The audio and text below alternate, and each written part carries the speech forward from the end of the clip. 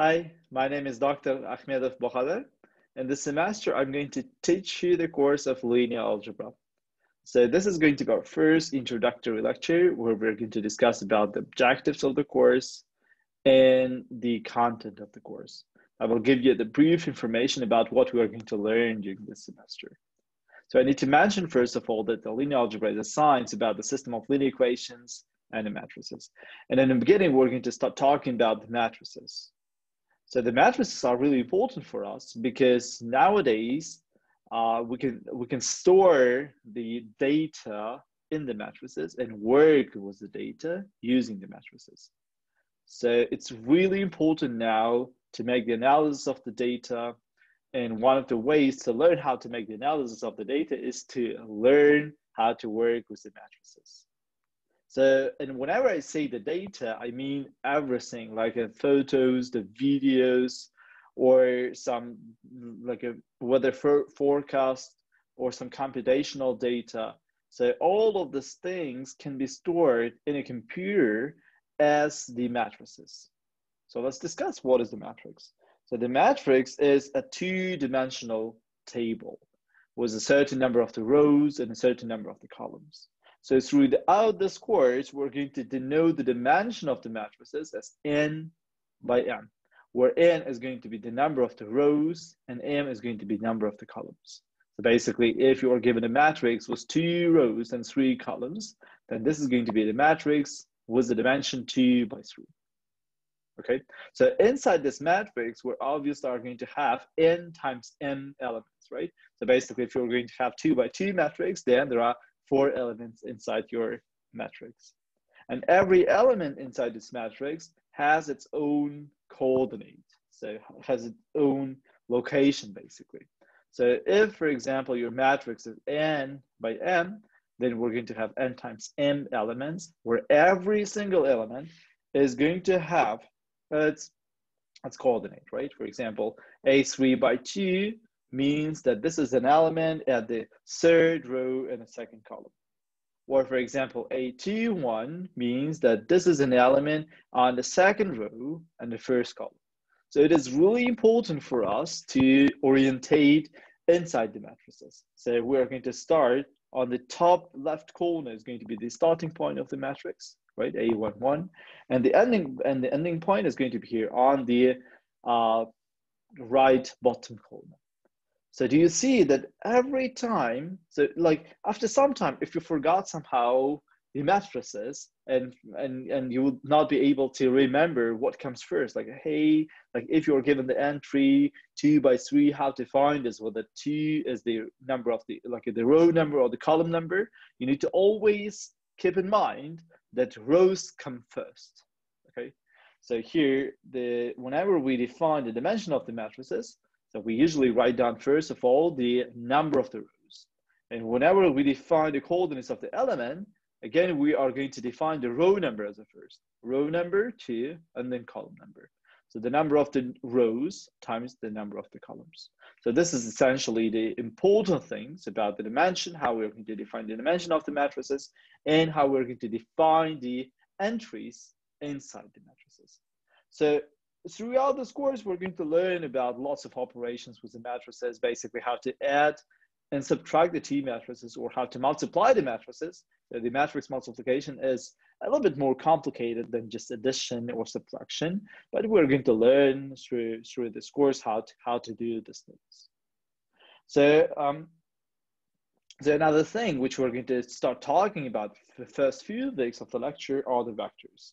So it is really important for us to learn the vectors or redefine everything which we've learned in the previous courses in calculus. So if you remember in calculus, if you are given a vector, then we used to define this using the 2 tuples or 3 tuples or n tuples. So basically a sequence of numbers inside the brackets. So here we are going to define the vectors using the matrices again. So we're going to do by the convention that all of the vectors are going to be defined as the column vectors.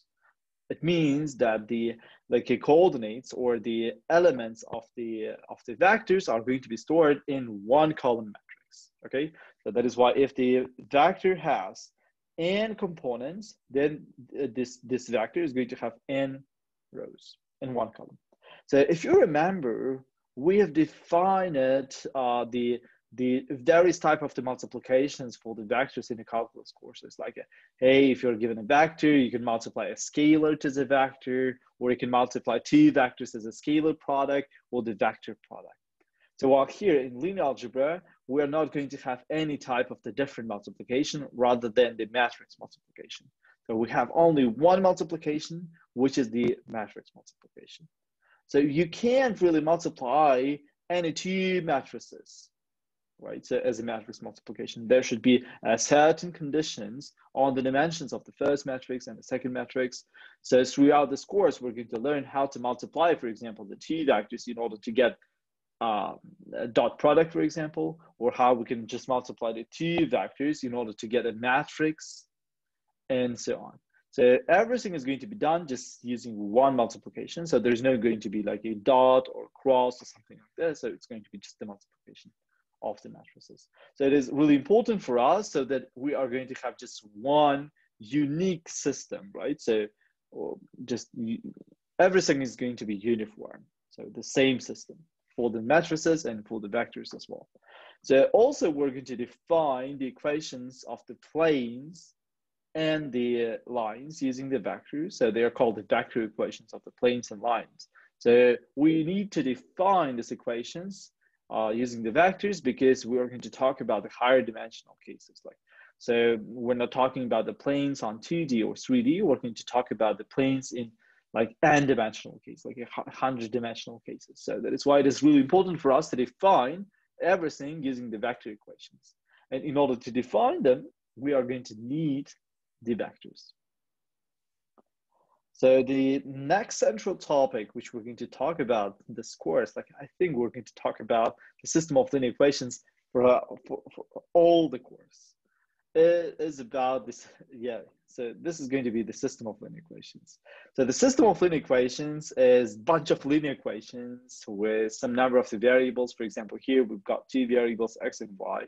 So that one solution, one pair of numbers for the x and y, or one vector of the numbers for all the variables are going to satisfy all of the equations at the same time. So that is why it is called like a system of linear equations. There should be one solution for all of the linear equations. So, well, we are going to learn how to solve this kind of system of linear equations. So probably you know how to solve like a system of linear equations with the two equations and two unknowns. So you can do this manually. Or if you're given even like 3 equations or even 4 equations, you can probably do this. I barely can solve like a system with 4 equations, but still it is like really difficult for me. So I need to spend lots of time. So, and can you imagine that in practice, we need to solve a system with hundreds or 1,000 equations in the system. So for example, whenever we're going to have like artificial intelligence systems or machine learning systems, we need to build everything using the system of linear equations with lots of equations in the system, maybe 100 or 1,000 equations. And solving them manually is not possible anymore. So we basically need computers, the help of the computer in order to solve a system with lots of equations. So one way to solve this using a computer to be, first of all, store these equations in a computer. So we are going to store again the system of linear equations using the matrices.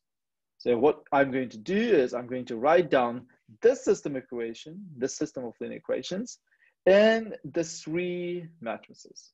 So what we need to do is we first of all need to just copy the constants before the variables, like a 2, 3, -5, and 18 to the first matrix. So here, sorry, there's a typo, so there should be -5 here. So this matrix is going to be called as a coefficient matrix.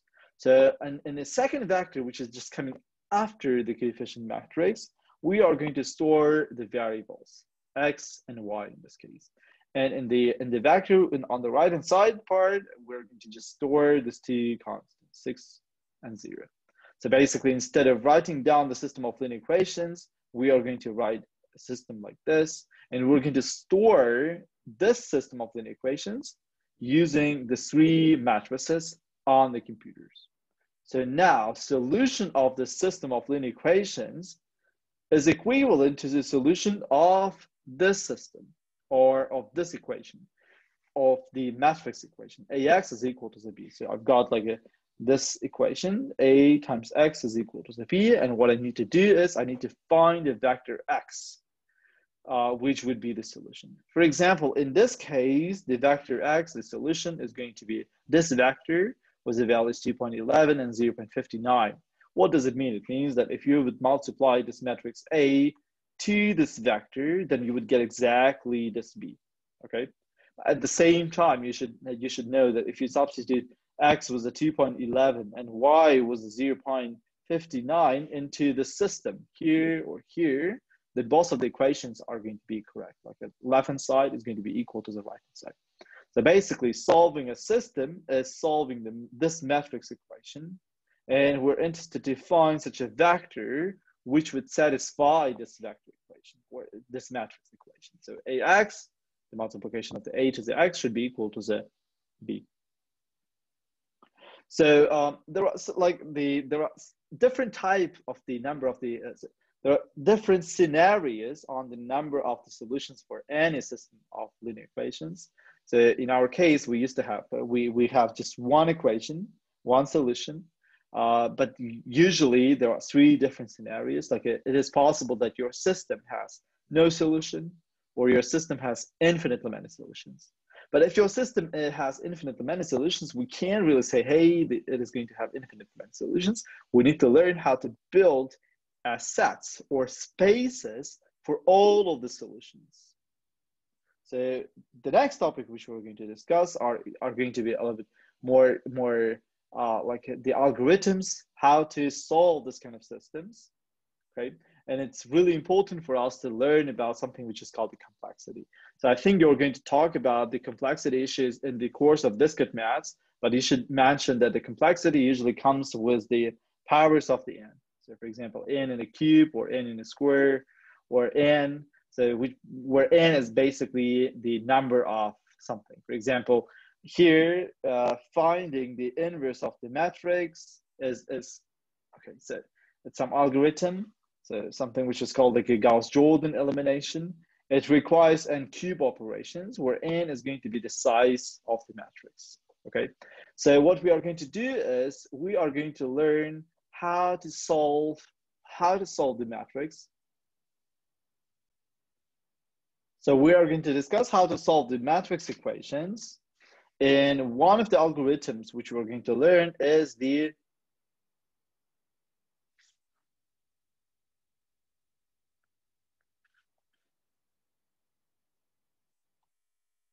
okay, so one of the algorithms which we're going to learn is the Gauss-Jordan elimination, so which is going to be our central algorithm. So we're going to do everything with this algorithm. And you can see here, its a complexity is n cube. So I need to mention that n cube is a really complex algorithm. So basically it takes a lot of time. So we are going to talk about the Gauss-Jordan elimination. So it basically, in order to like learn how it works, how this algorithm works, we need to talk about the elementary operations.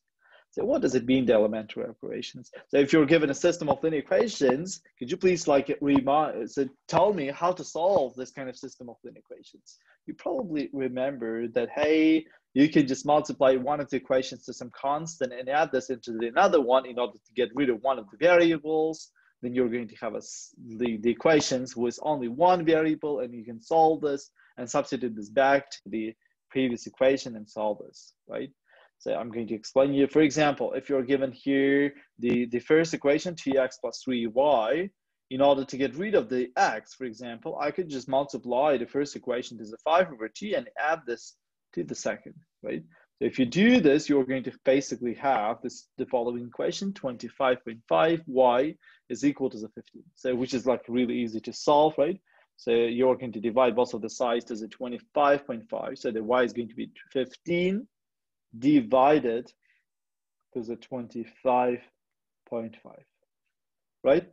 Then you can just substitute the y to one of this equation, to here or to here, and solve dx.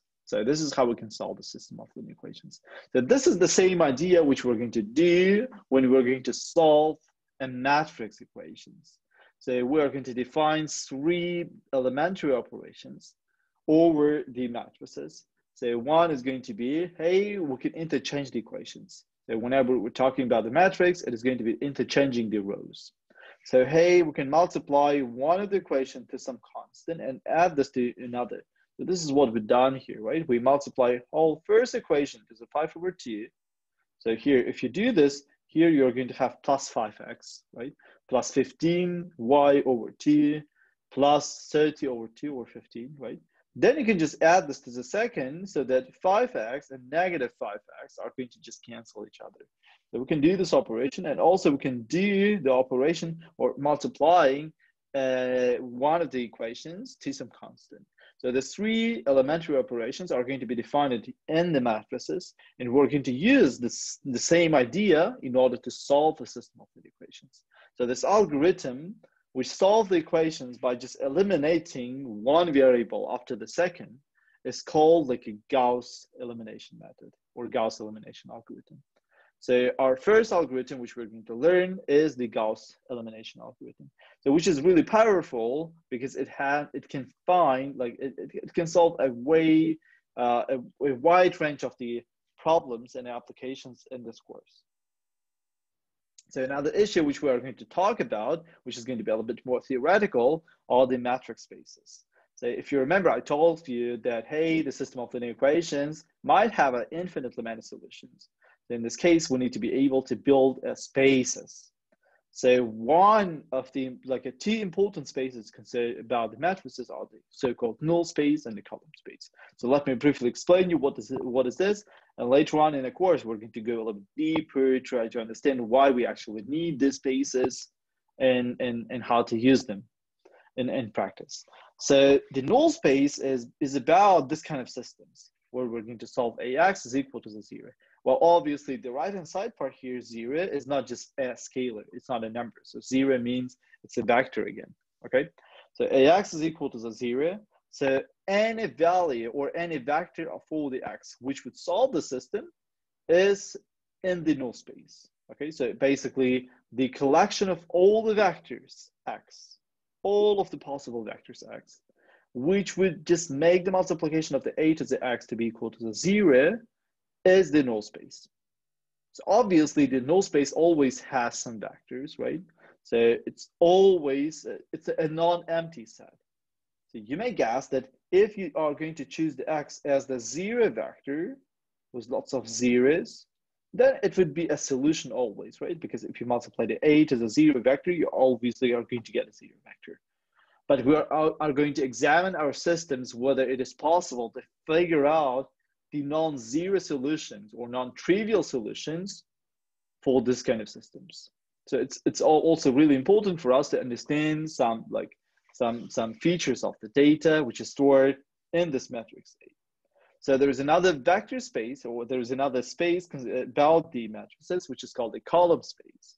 So essentially what does it mean is all possible vectors B, okay? So what does it mean? So you can multiply a to the x with a different vectors x. So it tells you, hey, just take any vector for the x, any which you can, and just multiply a to the x and obtain the b, okay? So for all of the vectors which you can form by multiplying the a to any vector x is going to be a column space.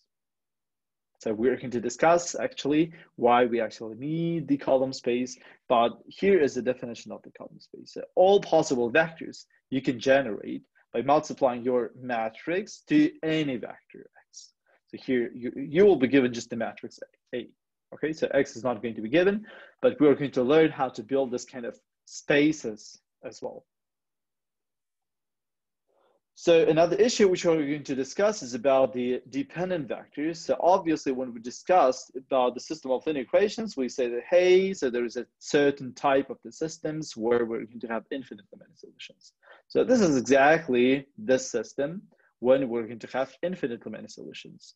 So if you see that we basically have here not two equations in our system, essentially the second equation is the first one, just multiplied to the 2, right? So if you multiply the first equation to the 2, you are simply going to get the second equation. So we're basically given one equation and two variables, x and y. So if you remember this from the school, this kind of systems was one equation and two variables are going to have infinitely many solutions. So this happens because these two equations are dependent. So if you, we are going to discuss about the dependency of the vectors. So here what I'm going to do is I'm going to get this vector with the components 2 and 4, and I'm going to sketch this vector.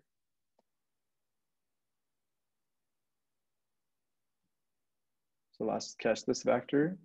And another vector with the components 3 and 4 is essentially the vector on the same line.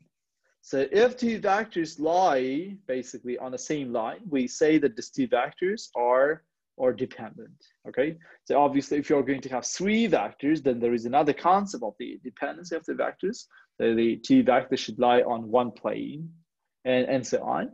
But for the two vectors, the concept is really easy. So the two vectors are independent if they lie on the same line.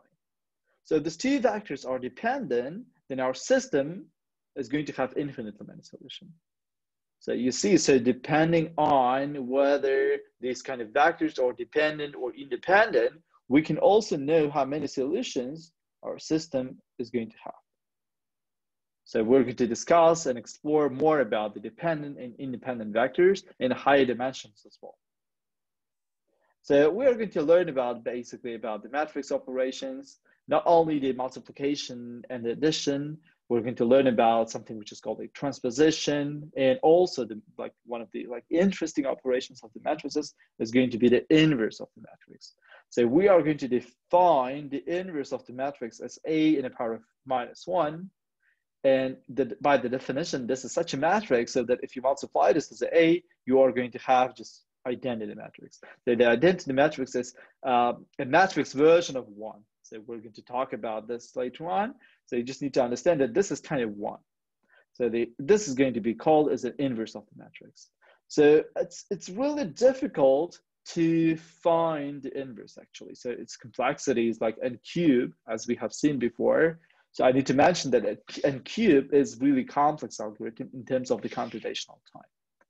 So first of all, we can basically check whether the matrix is invertible, because not always matrices can be invertible. For example, if you remember, if you're given, so in terms of just the numbers, the scalars, if you're given a number 2, its inverse kind of is going to be 1/2 or 2 in the power of 1. So that the multiplication is going to be equal to the 1. But obviously not any scalar has an inverse, right? For example, 0 doesn't have its inverse because 1/0 doesn't make sense, right? So it doesn't make the multiplication of this to the 0 to be equal to the 1, basically. So the same story is about the matrices. Not every matrix is invertible. And the matrix is invertible if and only if its determinant is not 0. So we are basically going to talk about the determinants, so which is kind of a feature and a property of the matrix, which is going to help us to know whether the matrix is invertible or not, or to know other features about the matrices. So we're going to talk about the determinants in more details, learn how to find the determinants in general for the n by n matrices. And here, one thing which I would like to note that here, there is, it's not just if its determinant is 0, right? Or is not 0. It's like with a double F. What does it mean? It means that if and only if. So we're going to discuss basically about what does it mean, and you're going to discuss this in a course of linear algebra as well. But I just need to tell you that if and only if means that these propositions, these two statements work in both directions. What does it mean? It means that if the matrix invertible, then its determinant is not equal to 0. At the same time, if the determinant is not equal to the 0, then the matrix is invertible. So at the first glance, it might seem to you really obvious, but believe me that there is a difference, okay? We are going to discuss about this as well during this course. Okay, so well, basically why we would need the inverse of the matrix. So finding the inverse like requires lots of efforts from us. So we need to do a lot of operations in order to find the inverse of the matrix. And one of the advantages of knowing or finding the inverse would be to solve a system of linear equations.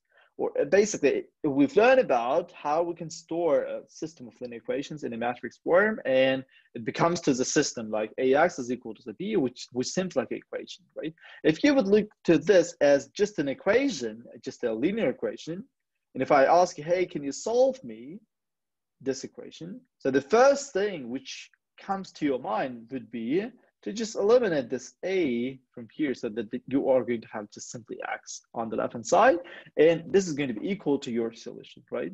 So this is basic idea of solving the matrix equations as well. So we can use this idea, but in order to get rid of the a, I can't just like divide everything to the a, right? So I need to multiply the inverse of the a in order to get rid of this. So if I multiply the inverse from here, then this multiplication is going to be just identity or simply 1, right? And on the left hand side, I'm simply going to have just x. So since I multiplied a inverse to the left hand side, I have to do the same with the right hand side part. I'm going to multiply this to here. So then I'm going to have x is equal to the a inverse times b. So this is how we can find the solutions for the system of linear equations. But everything is not so easy. So the problem is like solving one system of linear equations requires actually less time than finding the inverse of the matrix. Okay, so if the matrix is huge, then finding the inverse of the matrix might require to solve many systems of linear equations, or like it's going to be a really complicated algorithm to find the inverse. And it doesn't really make sense for us to find the inverse to just solve one system of linear equations. But what if you're going to have many system of linear equations, basically 100 system of linear equations, where this part, this coefficient matrix, for all of these equations are going to be the same. So you can understand the system, like let's say one solution of the system is going to tell you the weather forecast for 1 hour, okay? So here on a B side, you're going to make the measurements of something like some physical properties of the atmosphere, for example, every hour. Like this is going to be the first hour, 0th hour, first hour, second hour, and so on, 100th hour. And always you're going to need to solve one system of linear equations with the same coefficient matrix in order to find the weather, for example. Then in this case, it would be much more easier for us to find the inverse of the matrix once, then use this inverse to solve all of this like 100 systems or 1,000 systems or 1,000,000 systems. Then in this case, we would save a lot of computational time. So basically, we need to spend one time a lot of efforts to find the inverse, but later on, just finding the solution is going to be just like it, in terms of the complexity of the matrix multiplication, which is a way less than n cubed. Okay, so one of the applications of the inverse of the matrices is to solve the system of linear equations when we need to solve a lot of system of linear equations, not just one. And like, so we are going to talk about the matrices a little bit more deeper. We're going to learn about lots of different ways of factorization of the matrices.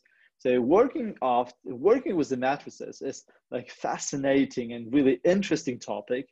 So it's like I hope that you will really love the working with the matrices and the algorithms about the matrices. So another special type of the matrices which we're going to talk is the orthogonal matrix. So this is really special matrix because if you remember, we say that, hey, the inverse of the matrix is a matrix when you're going to multiply A to its inverse is going to equal to the identity. So the orthogonal matrices are really special because the inverse of the matrix is simply transpose of the matrix. And the transpose of the matrix is found really easily.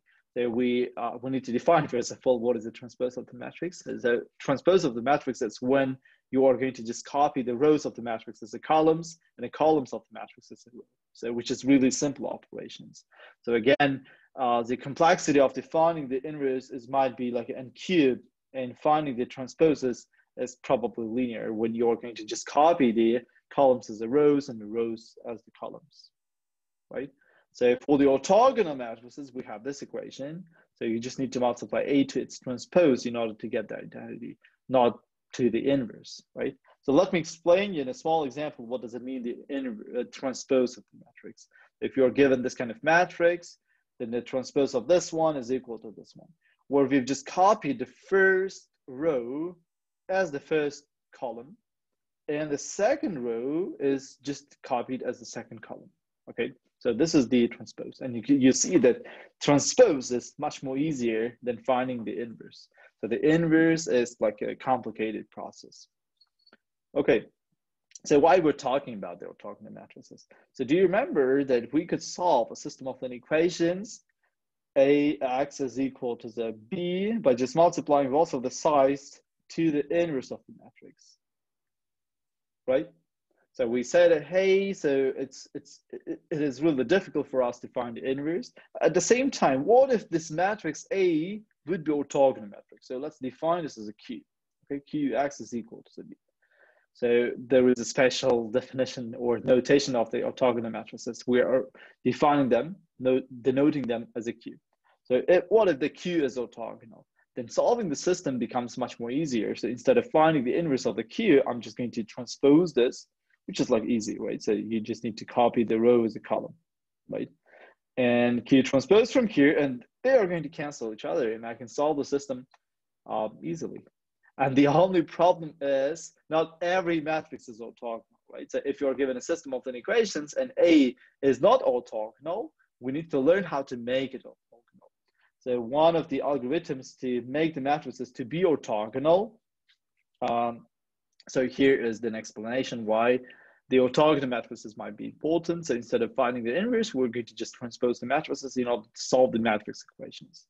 So one of the ways to make the matrices to be orthogonal is so-called QR decomposition. So this is an algorithm which we're going to learn, and probably we're going to implement this as well.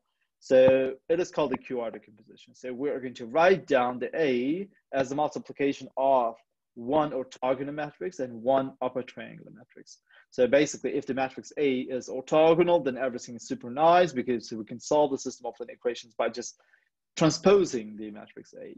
But if A is not orthogonal, then we can just multiply this, or we can just represent the A as a decomposition of the two matrices, like the orthogonal matrix and the upper triangular matrix.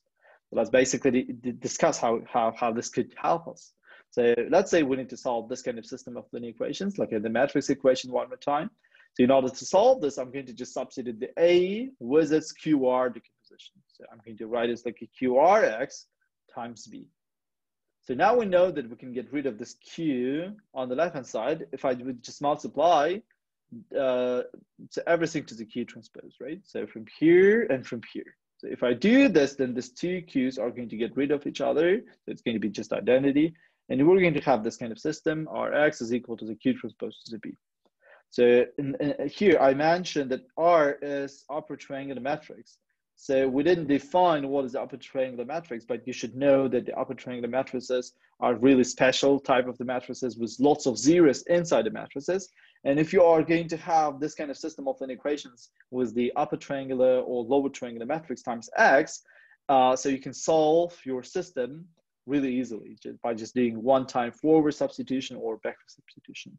So if you go to our page with the complexity of the algorithms, you're going to find these two algorithms, like forward substitution and a backward substitution. So I'm going to explain you what does it mean in the course as well. So if so we're going to talk about the QR decomposition because it's important for us again. So instead of finding the inverse, sometimes it is easier for us to solve a system of linear equations using the QR decomposition. And also we're going to talk about something which is called like least square solutions, least squares solutions. So it basically means to you that, hey, if your system of linear equations is not solvable, doesn't have any solution, then the least square solution would be the best approximate solution, okay? So if the system of linear equation doesn't have the solution, for example, because the A is not invertible, then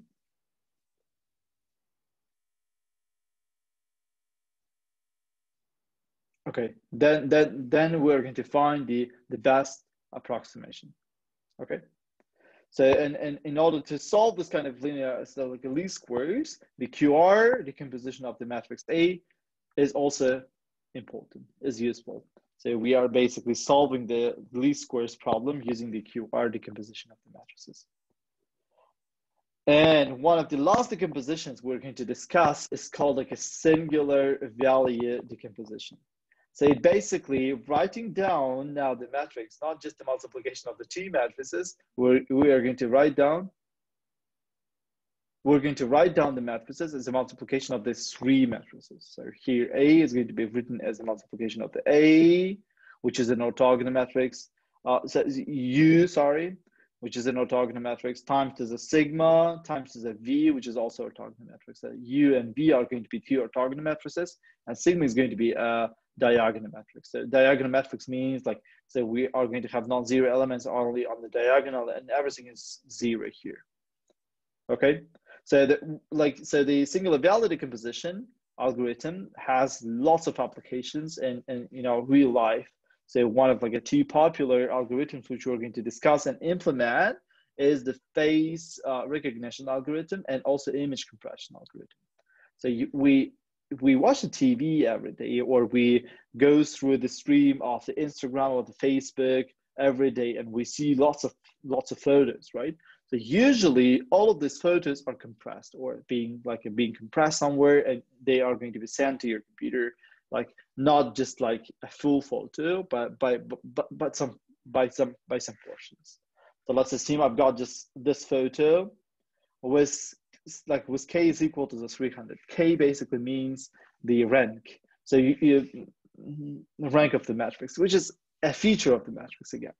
So this matrix can be just this image can be stored as the matrix, where we are going to just grid this, for example, 300 by 300, and every grid is going to have here, so every grid here is going to have just the color code, for example, RGB code of this picture. So this is actually called a pixel, right? So what we're going to do is we can compress this image. So instead of using all of the fields and store them and then transmit this, transfer this to someone else, we can just store less amount of the information. For example, I'm going to show you so another photo, which is going to be compressed now. So here, the K is equal to the 100. K means some parameter of the singular value decomposition, okay? So it means that we're going to store just 100 numbers instead of 300, okay? And you can see here that the image quality is a little bit worse than the original one, but still it's visible, right? So please note that the dimensions of the matrices are going to be the same. So this is the first image here is 300 by 300. And the second image here is as well 300 by 300, but we're using a less amount of the data to store. So if I go even further, I can store this image with only K is equal to the 50. So basically 50 values are going to be stored in order to store this image. And you can see the difference, of course, between the first image and the second compressed image, right? But still, the resolution of this image is going to be again 300 by 300. So if you're watching a TV, right, you're going to have like a big picture, but it is going to be compressed. Okay. So one of the applications of the SVD is the image compression. So actually, it is used in nowadays as well. So in all of our social networks, if you have like ever noted that your pictures are stored like in a, so whenever you press the picture, so they're like a really smooth in the beginning, right? Like this, smooth, like this, then they become more resolved, and at the end you're going to see a really good picture, right? So this is done so that the pictures are going to be sent to you by the portions by this kind of layers, okay? So we're going to discuss how to create this kind of layers using so-called SVD decomposition. And also another algorithm which we're going to learn and implement is called the face recognition. So if you're basically having the database with lots of faces, so if you are going to take a photo of someone, how to find out this face from your database, Okay, so obviously comparing the two pictures by pixel is not a good solution, since, for example, if in the database I have a photo with smiling and eyeglasses, for example, then if you take my photo when I'm not smiling without eyeglasses, probably comparing the two photos pixel by pixel is not a good idea, right? So we're going to use the SVD decomposition also in order to find, in order to recognize the face. So this is basically the general concept of the course. So we are going to go a more detailed and more deeper to everything which we have discussed in this lecture.